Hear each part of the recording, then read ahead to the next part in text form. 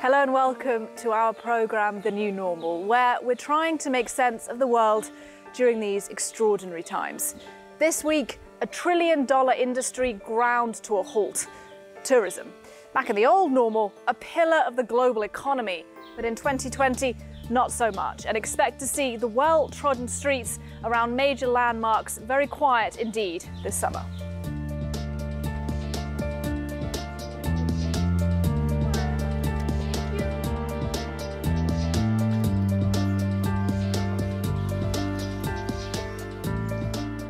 Little good news so far then for the owners of these touristy cafes around Paris's Sacré-Cœur.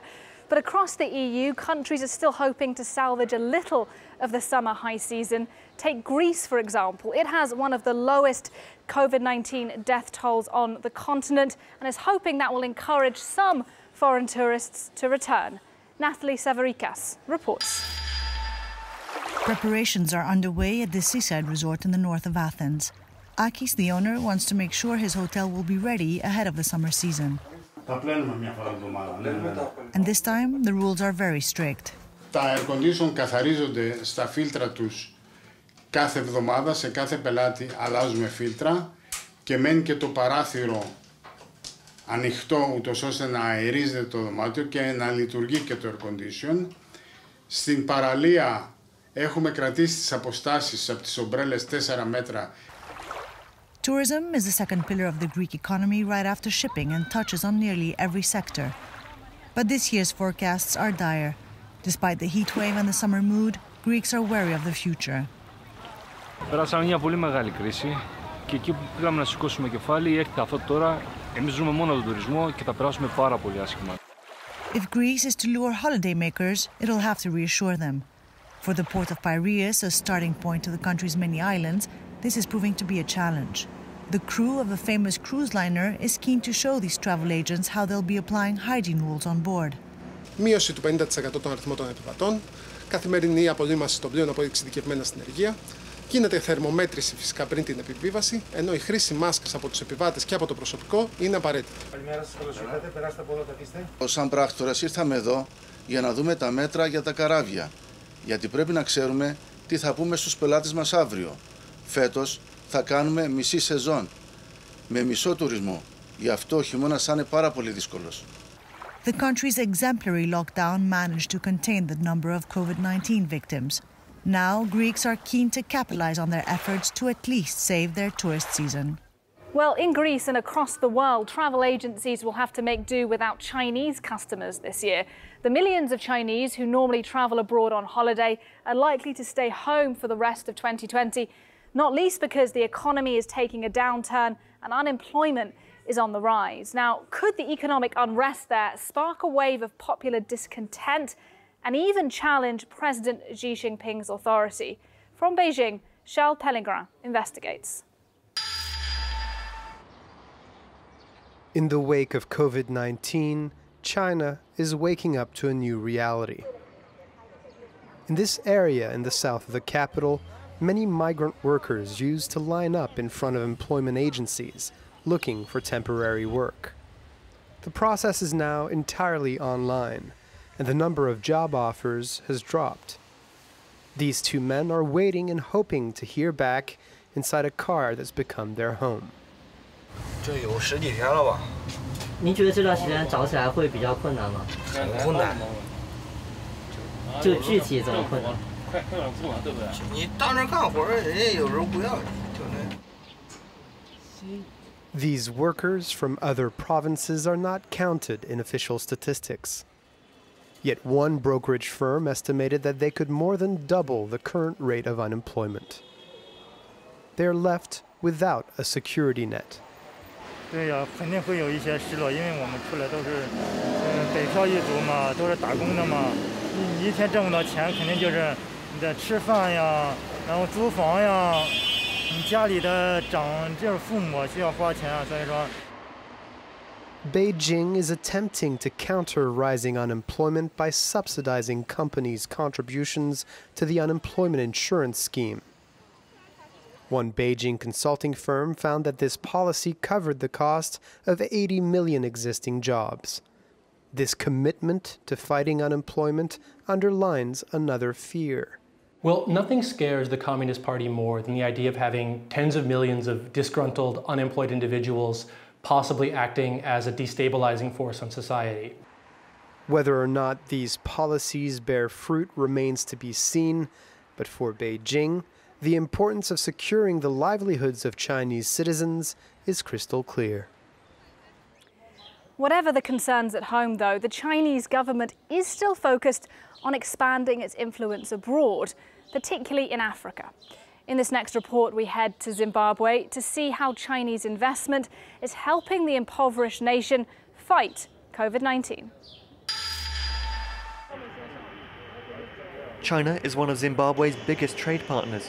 Medical aid is its latest export. Since the start of the outbreak, China has invested millions of dollars to help the Zimbabwean health system and donated close to 200,000 masks and 20,000 test kits. And now, tens of Chinese physicians have arrived, bringing with them a consignment of ventilators, testing kits and PPE. Some have described this as coronavirus diplomacy. This is a very good reflection of the rock-solid friendship between China and Zimbabwe. At the Marondera General Hospital, 75 kilometers east of Harare, the Chinese team leads a workshop on how to contain COVID-19. Among them are epidemiologists, respiratory experts and practitioners of traditional medicine. Having battled the virus at home, the Chinese medics are well placed to share their expertise. They told France 24 that they were impressed by the Zimbabwean government's preventative measures. 发现他们在很早的时候就已经开始对这个COVID-19 的这个防疫工作做了非常全面的一个部分。 The government is, for example, building this COVID-19 isolation centre next to Marondera Hospital. China has pledged $2 billion over the next 2 years to help developing countries with coronavirus response. With Zimbabwe's health system undersupplied, the financing cannot come soon enough. What we basically need are the resources such as personal protective equipment and to increase the laboratory capacity. We need more test kits. Zimbabwe's economy is set to deteriorate even further because of COVID-19. Medical aid could be a tool for Beijing to leverage greater influence in the country. Next, let's head to Lebanon, another country like Zimbabwe, where the population is facing twin threats: the coronavirus and poverty. In Lebanon, in the past few weeks, the price of basic food goods has more than doubled. That's just one example, according to activists, of how the government has been failing the Lebanese people long before COVID-19. كرمال كورونا ما عليه يسمحوا لي تنضب هالحكومة عم بيقتلونا أكثر من إحنا ميتين عيب عليهم عيب وبرجع بقول عيب عليهم إن شاء الله هن بيموتوا مش بالكورونا بكل شيء في أمراض نحن أبسط الأمور ما عنا إياها ما عنا إياها أبسط الأمور يا محلى أيام 30 سنة حرب اللي عشناها أحسن بكتير من هالأيام اللي عم بيعيشونا إياها. What I'm seeing is corruption everywhere. The prices are like scary. Everything is scary. We can barely buy anything. And I think the government need to control that. هيدا حجة عملوها حجة. عملوها حجة مشان الكورونا فيروس وكذا ومدري شو. كل شيء غالي غالي. بده يصير ثورة أقوى من هديك بكتير. هالمرة ثورة ما حتوقف. Now, from Beirut to Buenos Aires for our last report today. In Argentina, the government initially imposed a strict lockdown in response to the outbreak of the coronavirus, and it appeared to be working. But now, in the past couple of weeks, there is increasing evidence that the virus has taken hold in one of the capital's largest slums.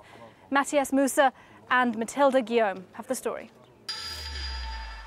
In those trucks, parked outside the shantytown of Via 31, a team of doctors sent by the government are testing the local population by swabbing. Recently, the number of coronavirus cases has risen tremendously. In 1 week, we went from 0 to 200 cases, and it's a disturbing increase. Today, we count more than 800 of them, and it's going to keep on rising over the next few weeks, along with the total increase in the city of Buenos Aires. And in fact, this neighborhood is the biggest contributor to the total increase. Today, again, the news is tragic. Ramona just died. Like David, Ramona Medina was running a soup kitchen, and she's the third to die in 3 days. They are on the front lines. The disease spreads because of overcrowding and limited access to water, but also because the people here do not have resources, and despite the mandatory lockdown, they are forced to leave their houses in order to feed their families. People here get paid daily when they work.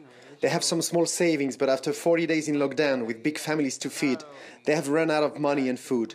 Soup kitchens are the last means of getting support. The number of people coming daily to get food here has doubled. It's a clear sign of the harsh social crisis on top of the health crisis. Of course, I'm afraid to get sick when I go out. But what else can I do? I have to feed my children. The pandemia is now running wild inside Via 31 and could possibly spread in the rest of the city, located just a few blocks away. That's it for this week's episode. Thank you for watching, and let's leave you now with a look at some world-famous tourist attractions eerily quiet. See you next time.